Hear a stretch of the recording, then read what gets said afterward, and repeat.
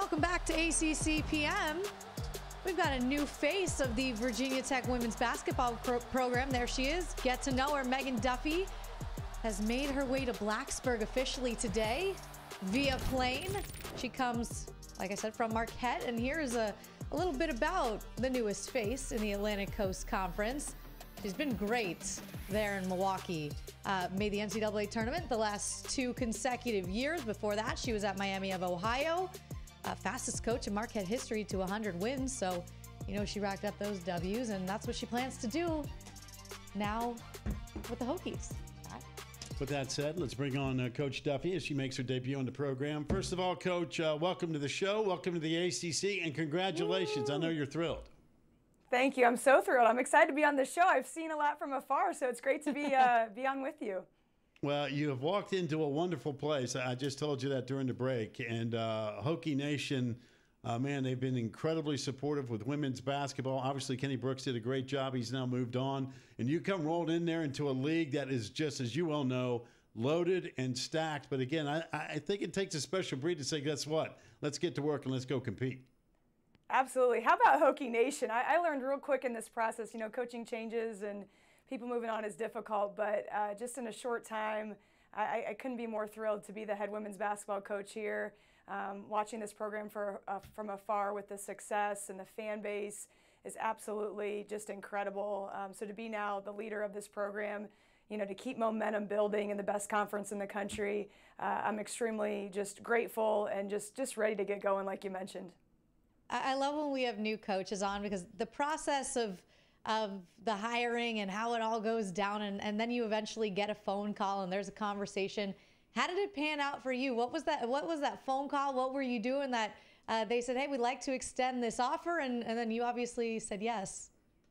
It was a really quick and really seamless transition. You know, when Coach Brooks moved on, I had the opportunity to talk to Whit Babcock and just dug into so many things about his vision to keep, you know, this program moving in the right direction. I always love a challenge, whether that's being in this league or playing, you know, against the top competition in the country.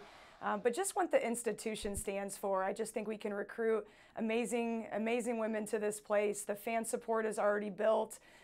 They're just so supportive. They're like little rock stars here on campus. And I think with something that's important to me, that I can, you know, recruit families that can get the best of both worlds, the high level of basketball, a great academic experience, and then just the culture of a place that breeds winning and breeds just, you know, developing young women is super important to me.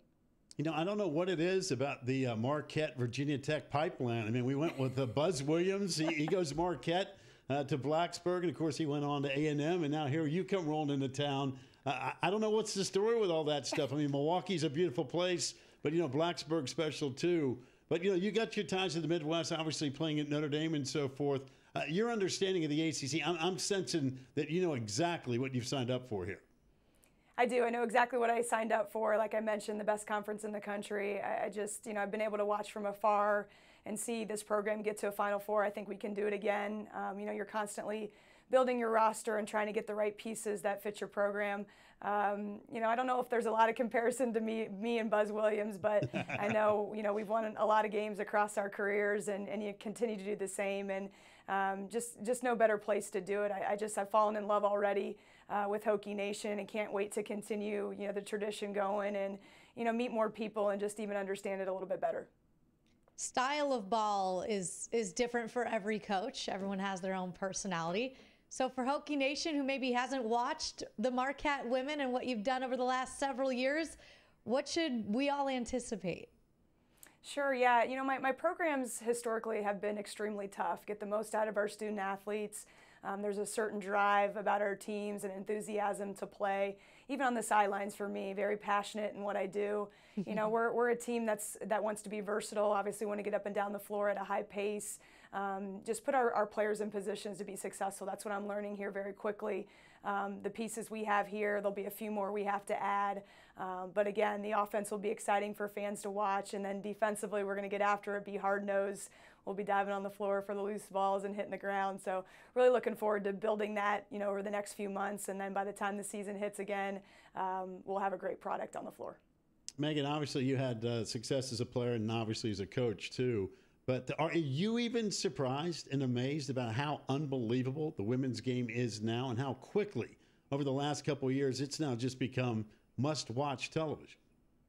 Guys, it's absolutely incredible. I think, for decades we've been trying to find that platform and attention, and, there's been so many players who have paved that way. And then just to see, a couple things, arenas getting filled, sellout crowds, even here in Blacksburg, what this fan base and fan support means to this community and in the ACC is incredible.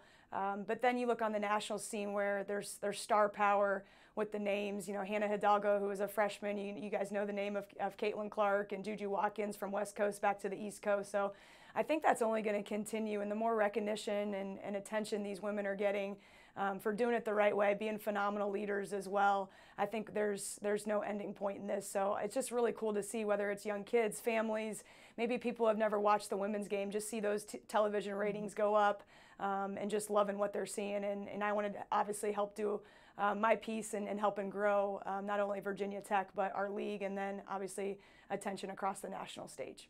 Yeah, I'm heading to Cleveland in the morning. I'm so excited because it's going to be such an historic weekend for the women's game, and I know it's only going to get bigger. You're on campus, obviously, as we see from the background. I know what that room is. It's a small little room there underneath the basketball arena in Castle Coliseum, and so we appreciate you going in there to do this interview with us. Have you had a chance to meet with the girls who are on campus and really sit down and chat? Because you come in, it's a whirlwind for you, and it's a whirlwind for everyone there too.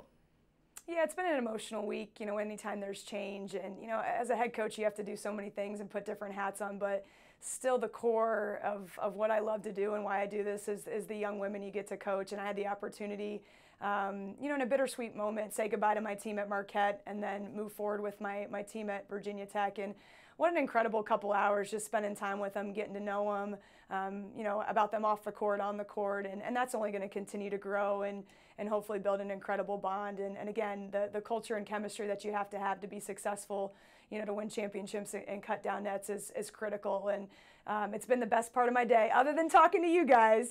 But it's been awesome to see the future and where we're going. Well, the best part of the day should be waking up in Blacksburg and going over to Carol's Donuts and getting a six-pack of donuts and some coffee. You'll find out quickly in Blacksburg the spots to go to. But that's how I would start my morning in Blacksburg, and everything from there is a piece of cake, literally. I mean, you guys hit it on the head. There were donuts on the plane ready to go, so I already got a taste of what it's going to be like. You got it. As far as the recruiting base goes, the mindset there, again, obviously you've got roots in the Midwest and so forth. The game's now become such a national game that you can appeal to everyone. But from a recruiting perspective, what's the first thing you do? Yeah, I think obviously our point today was to establish the relationships with our current team. There's obviously a huge dynamic with the transfer portal going on right now, so we're going to have to add a couple pieces and making sure it's young women who fit our style and culture and want to make an impact. And then from the recruiting spectrum, obviously our area is a hotbed with the DMV area, DC, Maryland, Virginia, and then obviously up and down the East Coast. But what's happening, as you see with the national recognition, you can go tap into some different areas and even bring in new teams into the league. Our name and our brand will be out, coast to coast. So I'm looking forward to just building that and keeping an open mind about all players across the country from the national scene, because obviously this is an incredible league and we can recruit the best of the best. And it'll be, while it's a great challenge, I think it's a great opportunity as well. Oh yeah, this is the Atlantic Coast to Coast Conference now. We all know that. We're getting ready to expand. Obviously, we've mentioned you played at Notre Dame for one of our favorites, Hall of Famer Muffet McGraw. When you watched her coach, and I know you've probably learned from her and picked her brain over the years, what are some things about her as a coach that have stuck with you on your journey now? Well, I'm so jealous you guys get to hang out with her more than I do. But, Coach McGraw has been an influential person in my life, and, she impacted me so much as a player. And I tell this story that I'm not sure I would be in college coaching in the position I'm in if I didn't, play for somebody like her who just had that perfect balance of tough love and pushing you to your max, but also just, giving you that support and encouragement. She was always somebody that I take to this day coaching that was so prepared in everything she did, worked extremely hard, had good relationships with her players. and just was a fierce competitor. And as a woman leader in this business, I've tried to carry on some of those traditions. And she's obviously somebody still important in my life. And when I got the job, I said, hey, I'm going to be not too far from you in ACC country, and hopefully being on the network as well. So just somebody that has been so good to our game and continues to push women's athletics and support coaches, not only in our league but around the country. Megan, you won't believe how close you're going to get to Muffet McGraw, because we have a little special guest for you here just to start things up today. And there we go. Hey. No way. Hey.